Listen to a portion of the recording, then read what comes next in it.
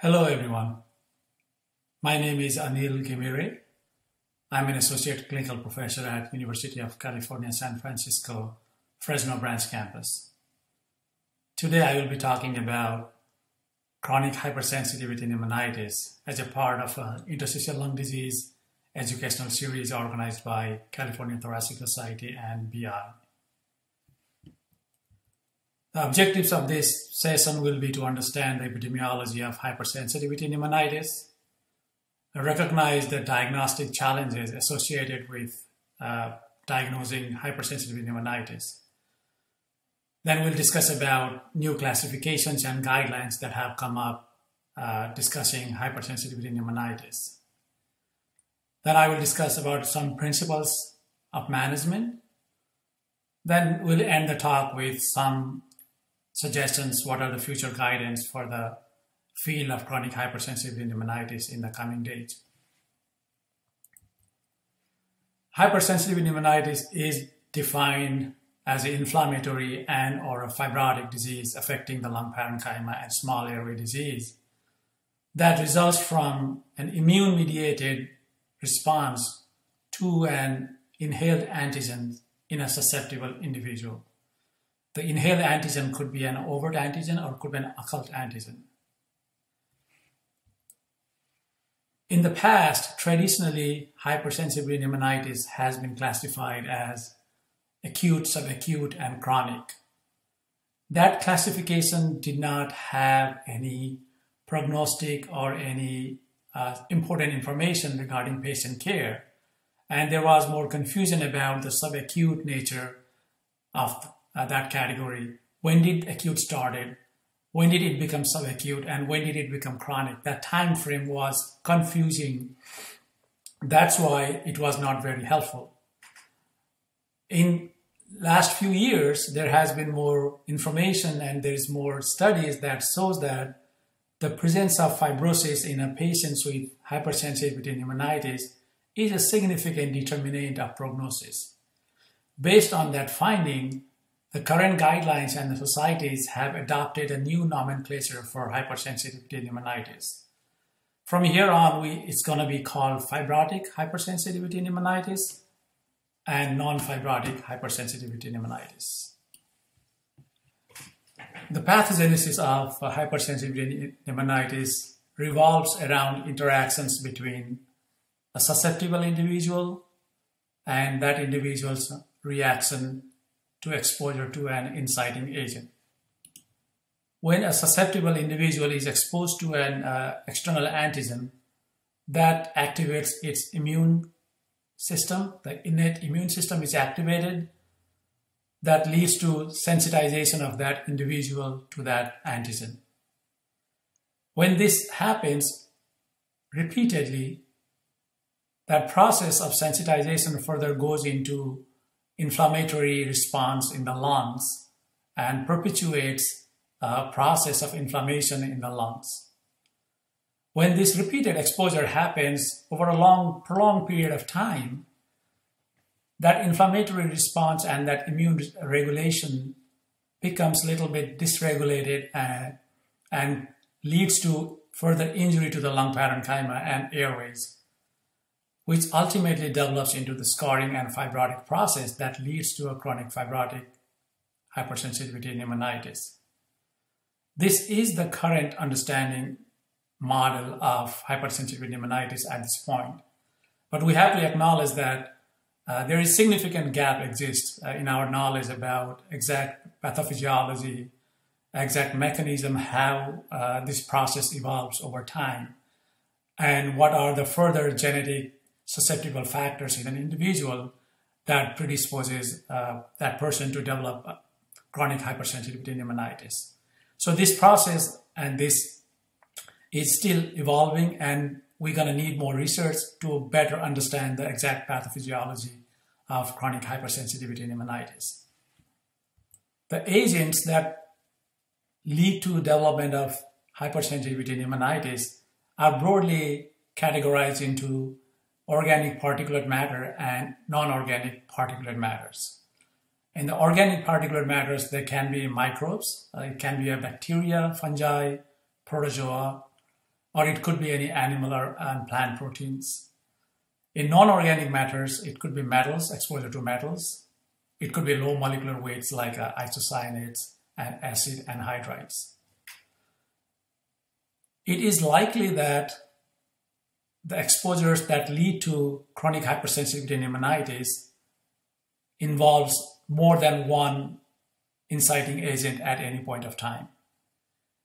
It is possible that there might be one antigen that initiates the sensitization process, but when it cross-reacts with other antigens, exposures to these other antigens without having prior sensitization might still lead to development of hypersensitivity pneumonitis.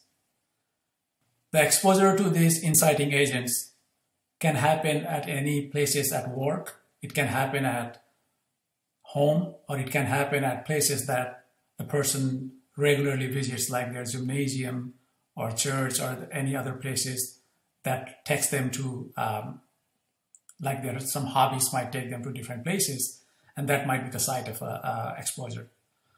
It is also important to realize that there are other contributing factors that might play into the sensitization process.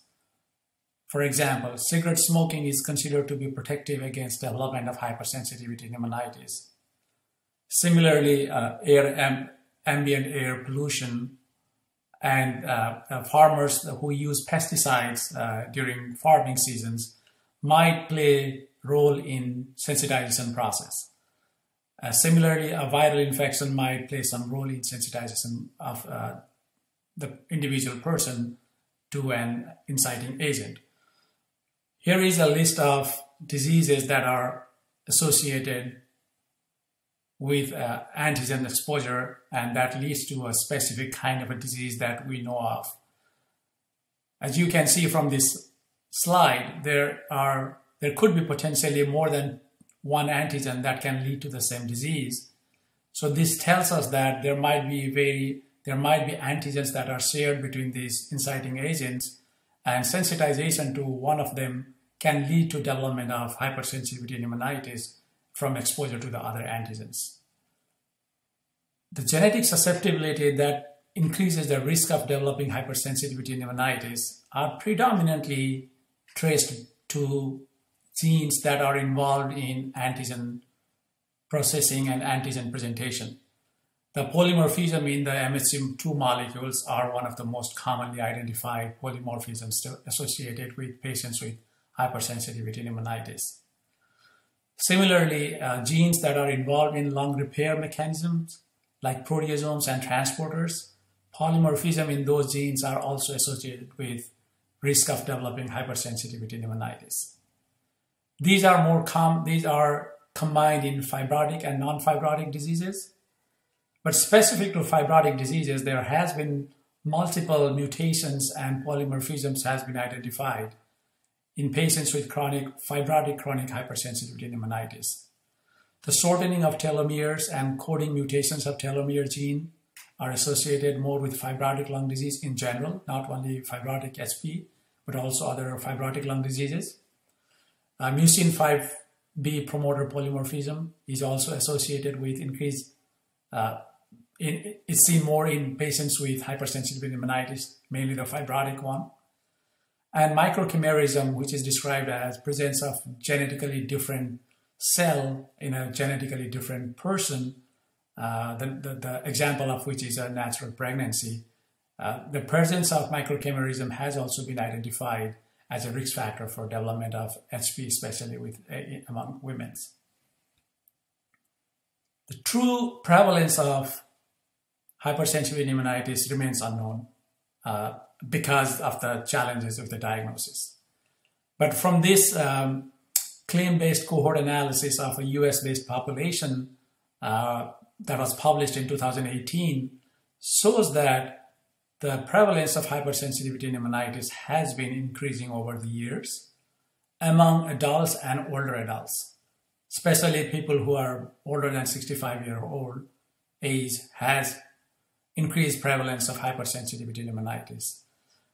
We have to remember that this is a claim-based analysis of US population. It is assumed that the prevalence of hypersensitivity pneumonitis varies according to geographical location, according to worldwide, maybe different countries have different kind of prevalence. And also it varies by predominant industry in that area and some cultural rituals and habits that that person has that will expose them to certain different kind of antigens. So based on this, there is increasing prevalence of hypersensitivity pneumonitis among US population. When looked into two different categories as fibrotic and non-fibrotic, it is clear that most of the increase in incidence is driven by the non-fibrotic component.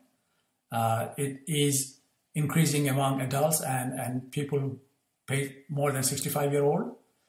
But in terms of fibrotic disease, if you look at it closely, most of the increase in prevalence of HP in fibrotic disease belongs to age group 65 and older.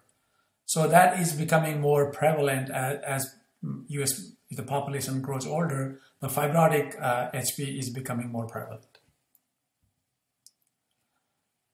In referral ILD clinics and population, it has been reported that prevalence of ILD ranges between 18 to 30%. In a recent study about progressive phenotypes of ILD that studied an antifibrotic agent among patients who had ILD and has progressive phenotype, hypersensitivity pneumonitis was the most common fibrotic ILD that was studied. Similarly, a recent data that came out from India, where they looked at all the newcomers' ILD diagnosis, they found that 47% of their ILD diagnoses were hypersensitivity pneumonitis. And there was another study that in a transplant patients for IPF, when they looked at and restudied the explanted tissue from the transplant, they found that the explanted tissue had features of hypersensitivity pneumonitis in 16% of the explanted tissue.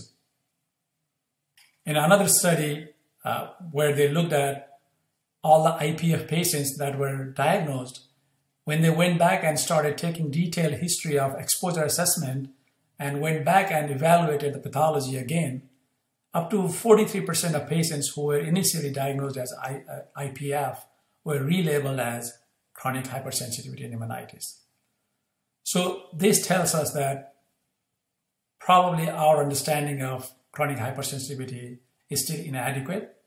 The prevalence might be much more than we think, and frequently fibrotic HP is misdiagnosed as an IPF. So how do we make a diagnosis? So there are three main domains of diagnosis for hypersensitivity pneumonitis. We need to have an accurate assessment of exposure. Then we need imaging evidence of certain changes in the radiology. Then plus and minus bronchoscopy and pathology. Based on these three information, we go about making diagnosis of chronic hypersensitivity pneumonitis. This table gives us different exposure assessment tools that are available out there. Some of them are available, some of them are not. Some of them have very good utility, clinical utility, some of them do not have it. The exposure assessment starts with a very careful and detailed history of patients' work, home, hobbies, and the places they visit. And this is a fundamental to clinical assessment of chronic hypersensitivity pneumonitis. But it is known that up to 50%, more than 50% of patients with HP do not have an identified exposure. So history alone is not enough. There has been development of detailed questionnaires to capture these infrequent exposures in patients with chronic hypersensitivity pneumonitis. But there has not been a well-validated and one that can be broadly used all over the country. When these questionnaires are developed, they need to reflect the local pattern of exposures, disease, industry, and what kind of exposures are more common in that area. So it's important to have that locally developed and locally validated. After the history and questionnaire, if they are not sufficient and if there is still high suspicion for chronic hypersensitivity pneumonitis, the next step will be to hire an industrial hygienist to do a detailed assessment of home, work, and other places. They come and take samples from these areas and go and assess and look for different antigens. This is very important, but not widely available for in many parts of the country. And they're still not standardized across different parts of the country. But it is something that needs to be taken if their suspicion for exposure remains high. The other assessment tool that's available is measurement of serum precipitins. These are immunoglobulins that mark the sensitization process. The presence of these immunoglobulins in patients who are suspected of hypersensitivity pneumonitis tells us that the patient has been exposed and sensitized. Beyond that, it does not have more significant clinical value. The presence of these antibodies do not necessarily make the diagnosis of HP, nor the absence of these antibodies rule out hypersensitivity pneumonitis. This can be only helpful in a supportive evidence, but not a definitive evidence. And there are lymphocyte proliferation tests that can be done, but this is mainly done in research settings. Another area that can help assess antigen exposure is if the disease or radiology improves when the patient or the person is taken out of that environment. But again, that is also not definite evidence because disease can still progress even if they are out of the exposure area. But that definitely helps support the diagnosis that the exposure might be playing a role in the patient's hypersensitivity pneumonitis. Next, the imaging evidence. High-resolution CT scans are absolutely needed to make a diagnosis of hypersensitivity pneumonitis. The images are taken in supine position, and it should be taken as an inspiratory and expiratory film with volumetric acquisition and reconstruction of thin images. Basically, what we are looking here is abnormalities of parenchymal disease infiltration and abnormalities in the small airways.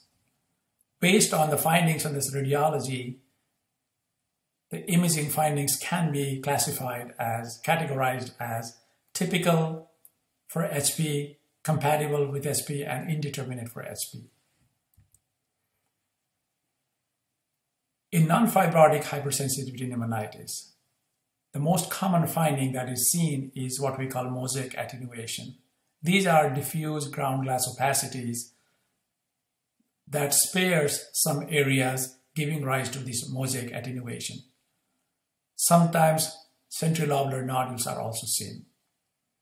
When that film is taken in expiratory phase, that area of mosaic attenuation and areas of hypolucencies can become exaggerated in the image that's seen on the right side that suggests small airway disease leading to air trapping during expiration. This is what is seen in non-fibrotic hypersensitivity pneumonitis. As the disease progresses and becomes fibrotic, there are more reticulations, more fibrosis, some architectural distortions. Any advanced phase of this disease almost can mimic other fibrotic ILDs like IPF. Here we can still see some areas of air trapping and some areas of hypolucency, but in advanced chronic fibrotic hypersensitivity pneumonitis, all these distortion and architectural destruction can mimic IPF findings.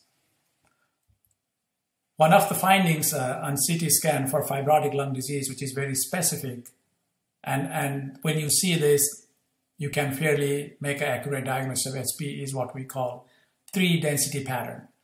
Basically, what you see here is all 3 densities, like a normal lungs, a lung that has been infiltrated by lymphocytes and inflammatory cells that gives you ground glass opacities, and an area of the lung that has air trapping. So when all these three are identified in a CT scan, it's called a three-density pattern. And presence of this three-density pattern is highly specific for hypersensitivity pneumonitis. The bronchoscopy has some role in diagnosis of hypersensitivity pneumonitis. Its role is still not very clear and could be controversial at some times.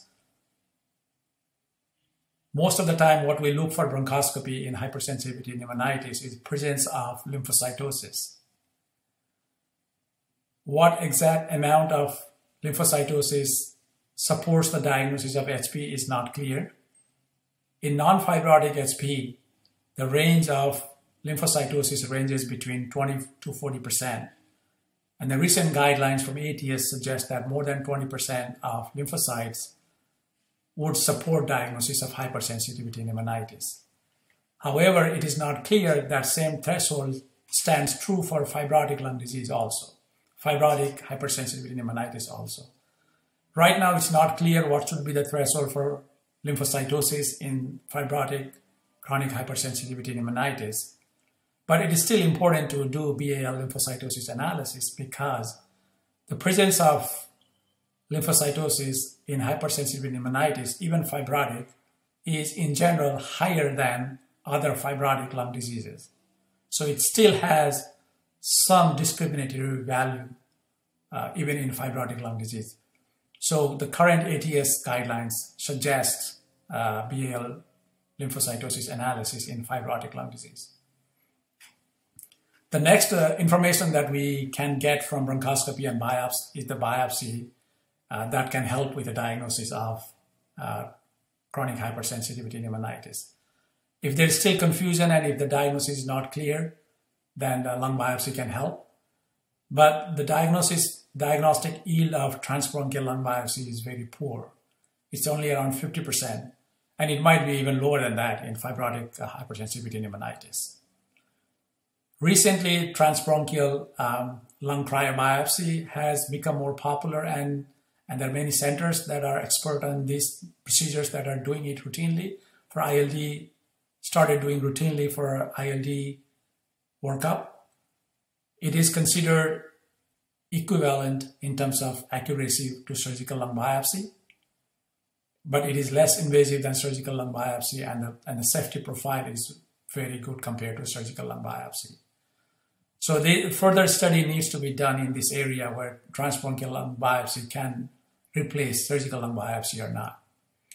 But you definitely need a surgical lung biopsy to exclude hypersensitivity pneumonitis completely. A definite exclusion will need a surgical lung biopsy. When you have a pathology available for diagnosis of hypersensitivity pneumonitis, the things that can support HP over other fibrotic lung diseases are fibrosis that is around bronchioles. It's called peribronchial fibrosis. Presence of granulomas and the bridging fibrosis, meaning the fibrosis between the alveolar area that connects with two bronchioles. That bridging fibrosis is also supportive for hypersensitivity pneumonitis. In the advanced phase of chronic hypersensitivity pneumonitis, when the bridging fibrosis is very extensive, it can almost look like an UIP pattern. And there can be presence of fibroblastic foci in fibrotic HP, but these are mainly located around the bronchioles. That is the differentiating feature between UIP and fibroblastic foci for hypersensitivity pneumonitis. Another unique findings in chronic HP pathology is peribronchial metaplasia. If that's present, that supports diagnosis of hypersensitivity pneumonitis. So based on this, you can see even pathology can be difficult. It might be even hard to differentiate between UIP and fibrotic hypersensitivity pneumonitis, even with pathology information. So this table lists the differences we just talked about. Fibrotic CHP versus IPF. Chronic HP is mainly mid and upper zone. It's rarely in lower zone, whereas IPF is usually in the lower zone. presence of peribronchial fibrosis with fibroblastic foci are integral part of CHP, uncommon in IPF. Bridging fibroses are rare in IPF.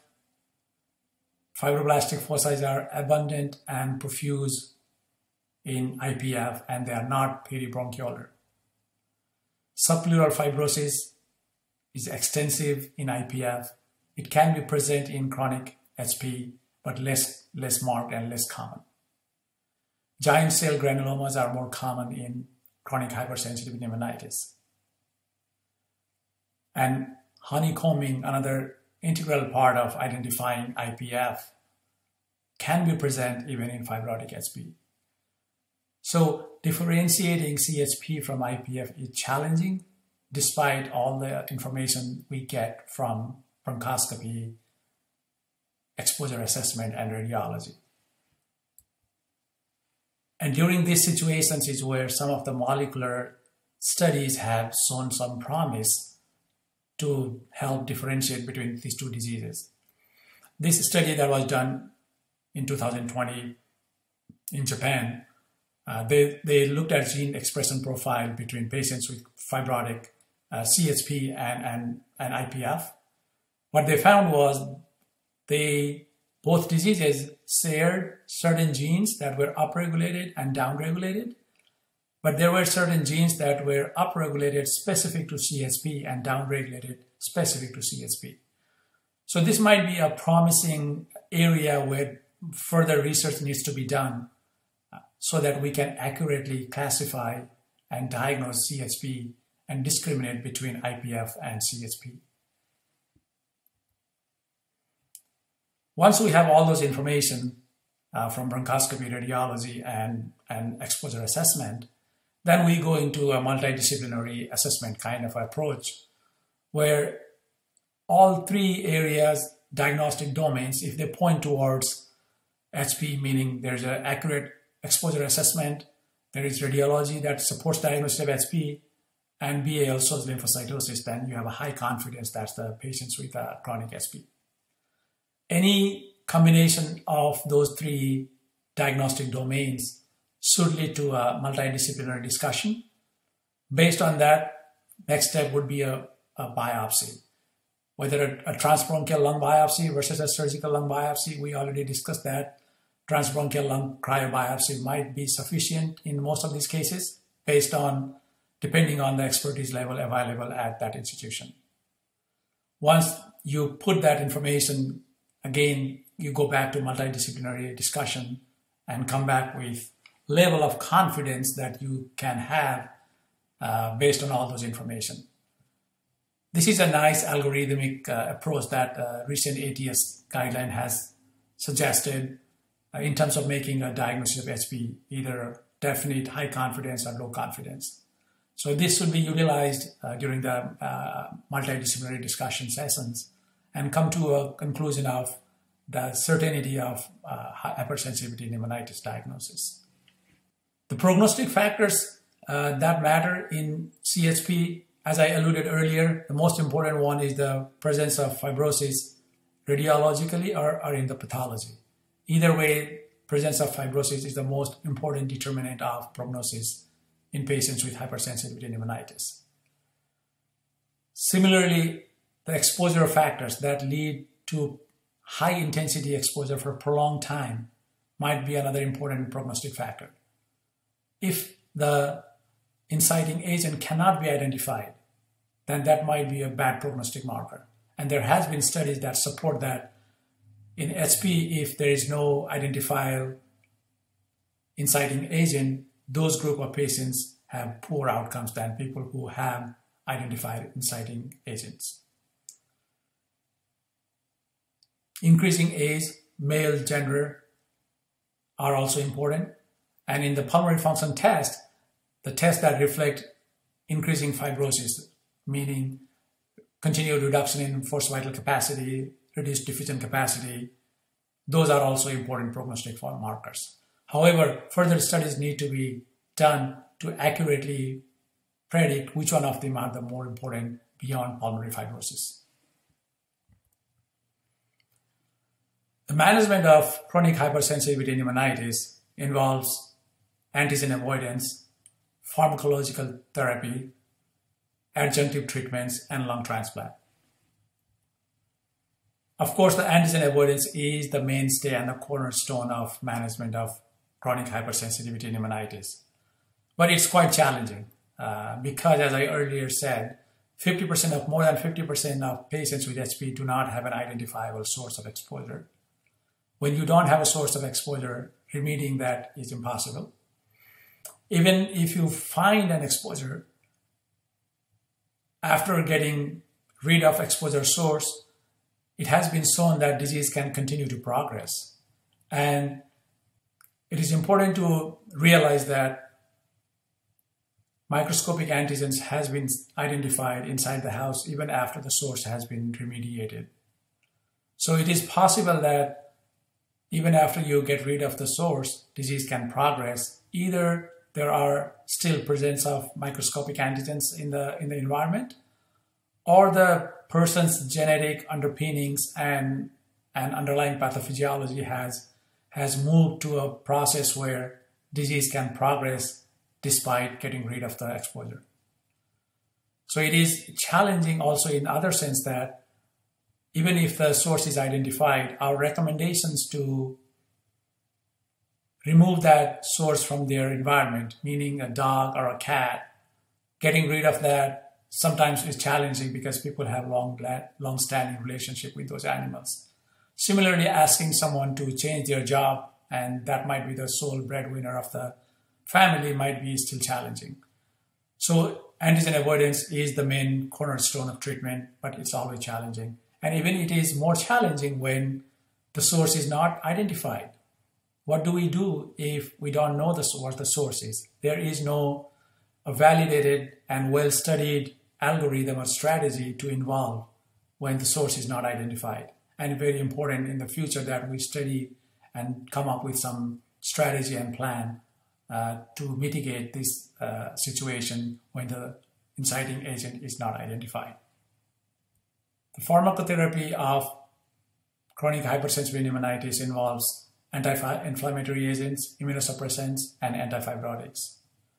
It is important to understand that there is not solid, hard evidence at this point to guide any of these pharmacotherapy in any individual patient. Most of the suggestions that are now and in current practice are based on retrospective studies, expert opinions, or observational studies. Even some of the current practice reflects the extrapolation from non-fibrotic hypersensitivity pneumonitis and also from some fibrotic lung diseases like IPF. Among the anti-inflammatory agents, prednisone and steroids are the mainstay of treatment. If someone has radiological evidence, ongoing exposure that cannot be identified, and progressive decline in lung function, it is worthwhile to try prednisone and as an anti-inflammatory agent. The response definitely will be better with non-fibrotic, but it is worth trying even in fibrotic chronic HP. If the response is good, after 4 to 6 weeks, you see the improvement in pulmonary function tests and radiological improvement, it is okay and it is advisable to continue the anti-inflammatory agents and switch them to one of the immunosuppressants like mycophenolate or azathioprine, because there has been studies that, retrospective although, that has shown that mycophenolate and azathioprine are better tolerated long-term in patients who require immunosuppressants in chronic hypersensitivity pneumonitis than prednisone. But these, again, are retrospective studies. It needs to be validated in the prospective trials. The immunosuppressants used primarily in fibrotic lung disease related to chronic hypersensitivity pneumonitis is unclear. The use of immunosuppressants in chronic hypersensitivity pneumonitis is not clear. Some retrospective studies suggested that weaning patients from prednisone to mycophenolate or azathioprine was better tolerated, but there are no direct evidence to suggest that any immunosuppressants are superior or better in the management of fibrotic HP. In fact, the Panther IPF trial that was done in patients with IPF with prednisone, azathioprine, and N-acetylcysteine actually showed the worst outcome in patients who were on these immunosuppressants.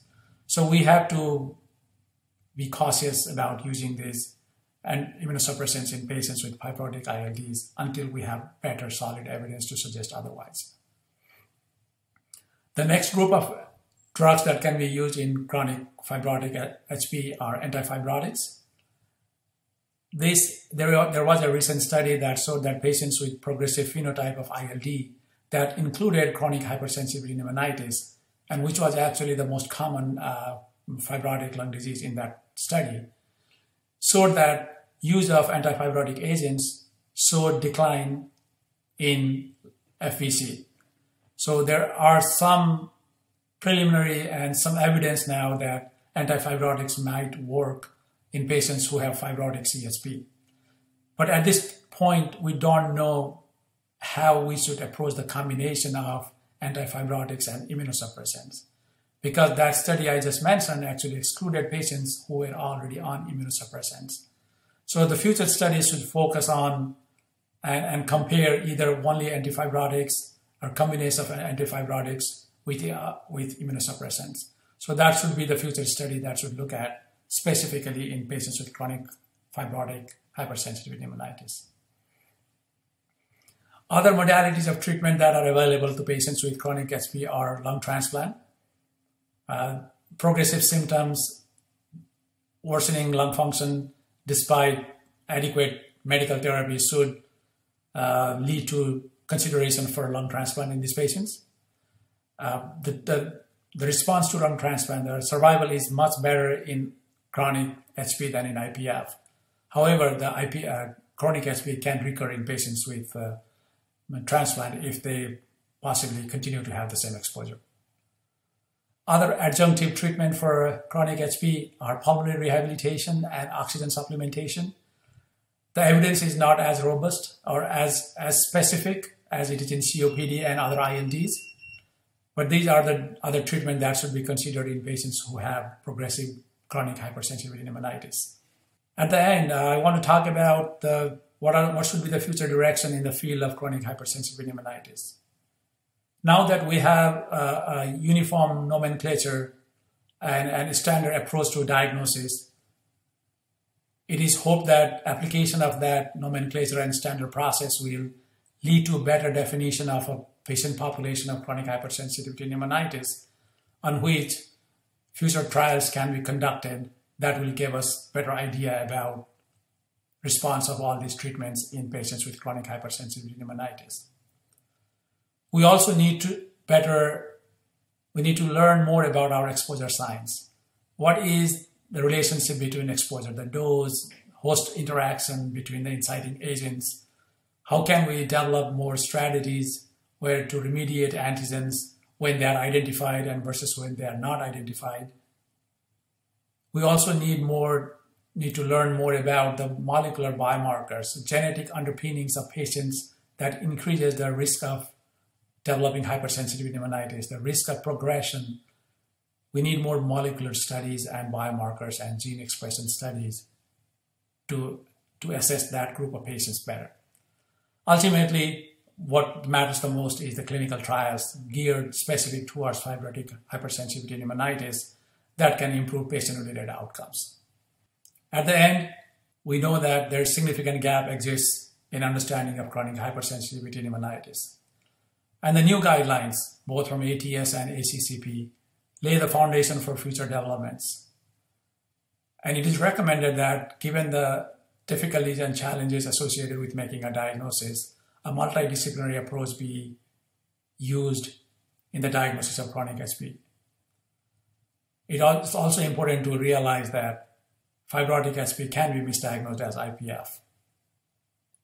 And it is also important that we start taking exposure history a little bit seriously and take that exposure history in all the patients with ILD cases that we see in our clinic.